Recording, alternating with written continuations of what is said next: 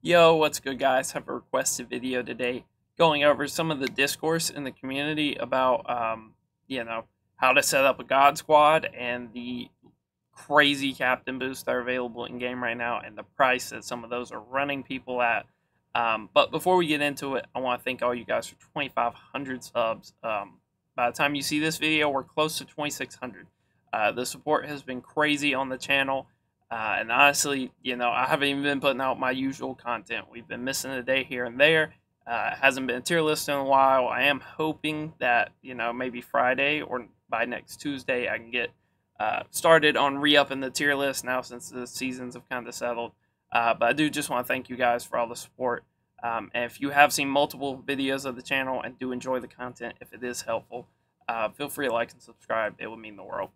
All right, so let's get into it, right? So the main discourse I want to get into is around this fella right here, Cal Ripken, the captain boost. I have used him since he came out, pretty much. The problem is he is 320k, so I am sorry to say that the ship has probably sailed for most of you guys. So you can see this is what gets boosted with him. Really, you're just looking at the tier 3, maybe the tier 2. But the tier 3 is where you want to be, right? 10 contact right, 15 left, 5 fielding, 10 clutch. Just absolutely huge numbers, monumental numbers for certain cards in the game. In general, I would probably run my God Squad with these same cards anyway. It is just crazy coincidence that, a lot of the best cards in the game also get this boost.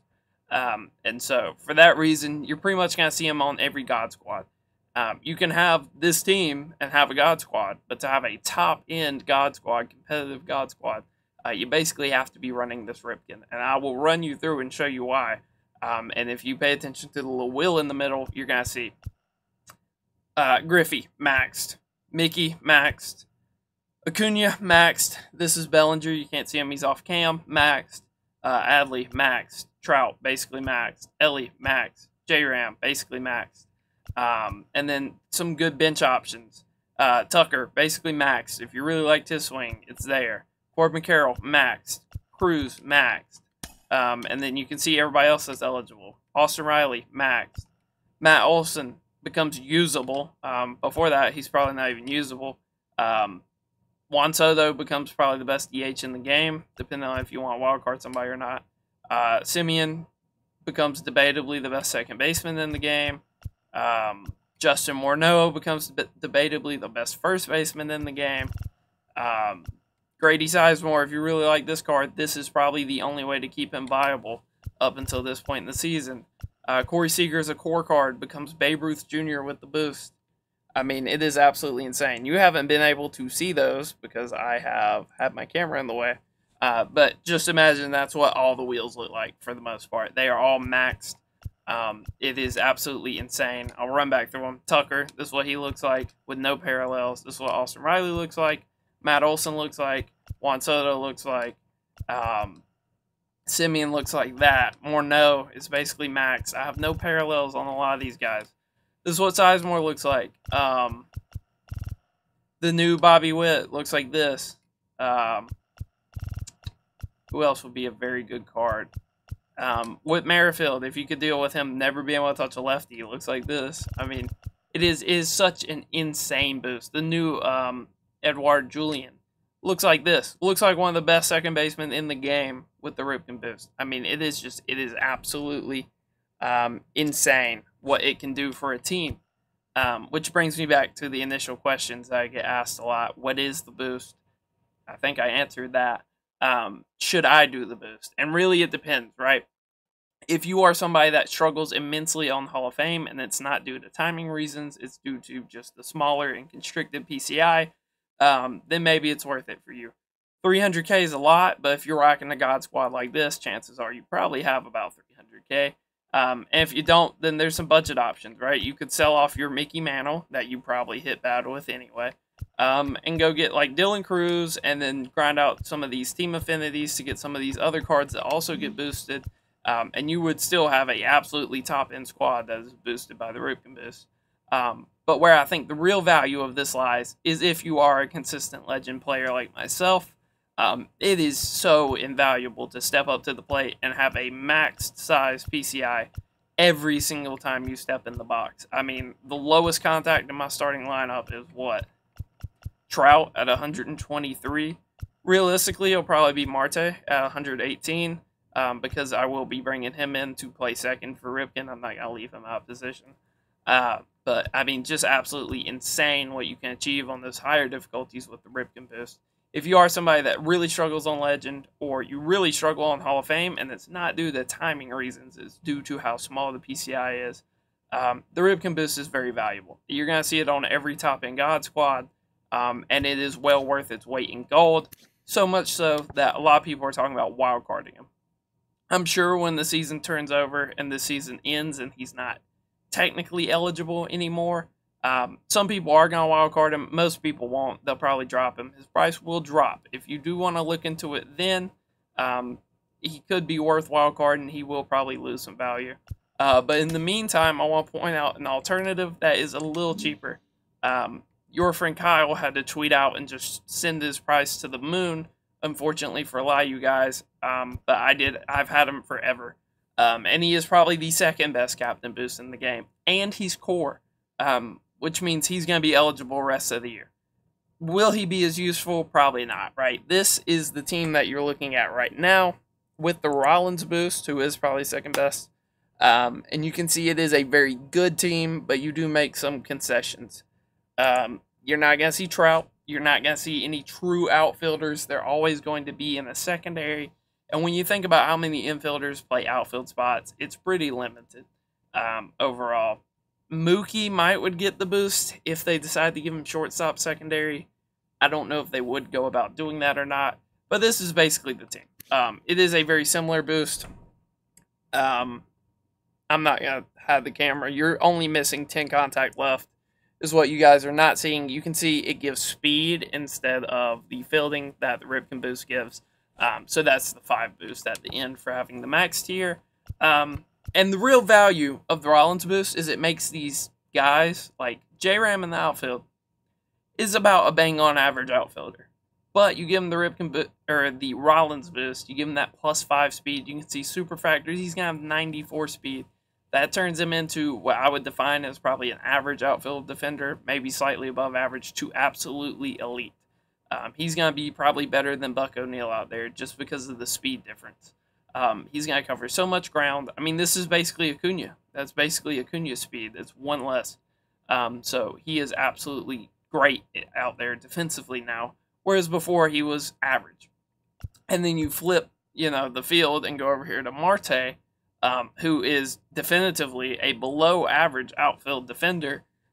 You give him the boost, he gets 5 more speed, he becomes pretty much average. He's fine over there.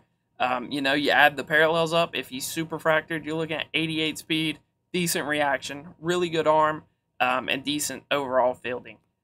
And unlike him not getting the Ripken boost, he does benefit from the Rollins boost contact-wise.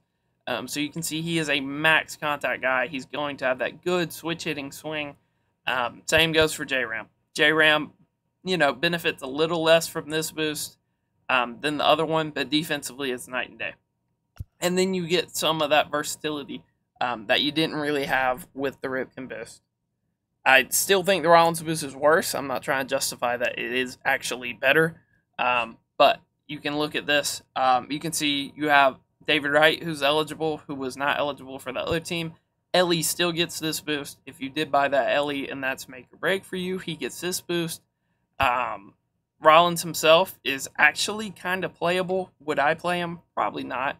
But he is at least playable, whereas I don't think Ripken's playable at all. You can see Josh Donaldson is an absolute monster with this boost. If you enjoyed Josh Donaldson at the beginning of last season, or you're still using him and you're starting to realize that contact is a little low, this turns him into an absolute beast. And unlike the Ripken boost, you get 2 spots that cannot be boosted by the captain boost, and you will still get the full tier rewards, attribute boost, whatever you want to call it. So you can see we have Mickey and Adley in here. If you wanted to have Mauer in here, anybody that's not eligible for this boost. If you'd rather have Trout instead of Chipper as a DH, which I didn't even mention, right? Chipper makes this team. Chipper does not make the durability team. You would have to, bench somebody or deal with not getting the max tier boost. Just absolutely insane, right? Chipper's one deficiency was probably that he wasn't really that fast. You give him 5 speed, I mean, he's basically the perfect card. He's definitely the best card in the game, for sure. And then you see these bench options, not as strong as the Ripken team. I would not say there are as many, good other options like there are with the Ripken team. But this Trevor Story, basically unusable past All-Star, becomes a usable card up until like late Hall of Fame difficulty probably with this boost. Jackie does not benefit from the boost, but you can see he contributes to it. So if you really like Jackie, Bobby Witt probably benefits more from this boost. He's getting more contact against righties, losing a little bit against lefties. The fielding isn't there, but honestly, a bare minimum gold shield compared to a mediocre silver shield probably going to play about the same for you. You can see Seager's probably a little worse off with this boost, but he does get some speed, which is nice. And then you've got all these guys that are eligible. Lux, if you like Lux. Yount probably wouldn't run. Jeter also gets this boost, obviously. Rhino, Arias. I know a lot of people like this Arias card. He's not going to benefit too much from it, but another guy, right? If you are somebody that liked playing Arias in the outfield, this boost would definitely help him defensively in the outfield. He is by far a below average outfielder. You give him this boost, it's definitely going to help him out a little bit. Simeon also gets this boost. These rookies I haven't really looked over. This dude looks kind of like a monster with the boost. About bang on average, but another guy that you can put in the outfield. You give him 86 speed with the boost. If you really like him, give him super factored. He's up to 91. That's pretty wild. It makes a lot of these cards more viable. Ezekiel Duran over here will basically be maxed out against righties. We'll have max clutch. Will be even faster. I mean, if this was a monthly card that you were balling on a budget and you really liked, it turns him into a very usable card. Wander gets faster. 93, you're talking about 98 speed. If you really did like this Wander card, it could take him over the top. The new Isaac Paredes, the main dilemma with this card is the fact that he does not have a lot of contact. So I'll read the wheel to you guys because I obscured it with my camera. He's at 101, 105 with the Ripken boost. That is more than enough for Hall of Fame. That's before you count parallels. I believe he has some decent quirks. That card gets very good. This Lindor, if you really like the other Lindor, you could run this Lindor. Would he be great? I don't know. But on the wheel right now, he has 115.93. That is playable. If you are somebody that really likes Lindor swing in the game, if you really like that set 1 card, but you don't want to go out of your way to wildcard him, obviously he would work with this team if you'd rather wildcard him. For me, I'd much rather have Chipper. This one is a replacement level Lindor card that is very good. And then I'm sure I'm missing some others, man. This Jonathan Schoop would be unbelievable with this boost. Look at that. Or you can't see it again. 124, 125. With maxed out clutch. I mean, crazy card. We'll have 69 speed with the boost because I have him P2. Do some quick math. He'll have, 72 speed. Turns out Jonathan Schoop into debatably the best second baseman in the game. There's so many crazy cards and possibilities with these captain boosts right now. And the great thing about Rollins is it's a one-time investment, and you don't ever have to worry about it again. Because he's core. He's a core card. He's going to be here for the rest of the year. It's so obvious that we will continue to get players that have shortstop secondaries in the future.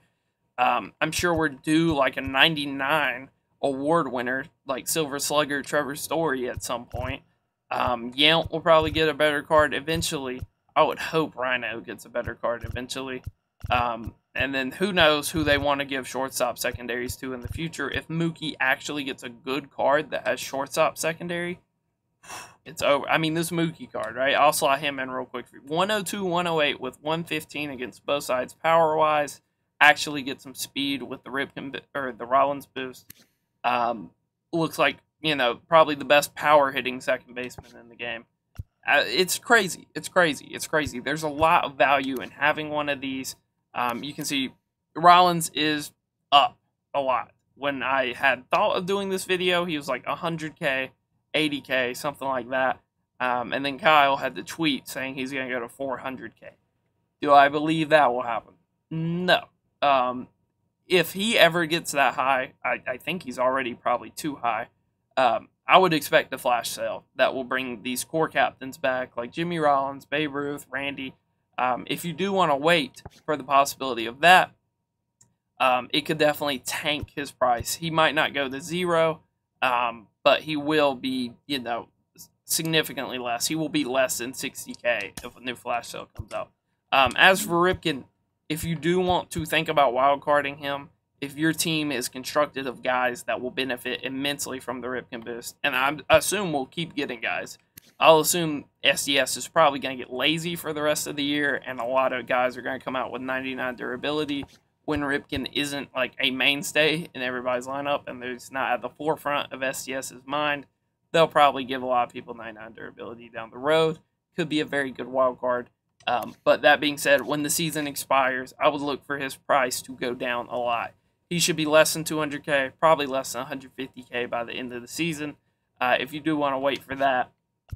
Also worth mentioning, consider selling. If you are good on your ranked games, if you're not worried about it, if you're not trying to save these cards for like co-op or casual, or the outside chance we get an event that will let you use prior set cards, selling somebody like this Mickey Mantle right now would not be a bad idea. You can see he's 400K right now. I bought mine back at 250. I think I sold him to get Ellie, and then I bought him back at like 250. I could take a nasty profit, but I kind of want to have the card for if I want to wild card it or co-op reasons for me personally. But if you guys are done with your ranked split, if you're not worried about it, new split refreshes on Friday. If you want to run all your games up, get to where you want to be, and then sell them, I would not blame you at all. This card was 490K a couple days ago.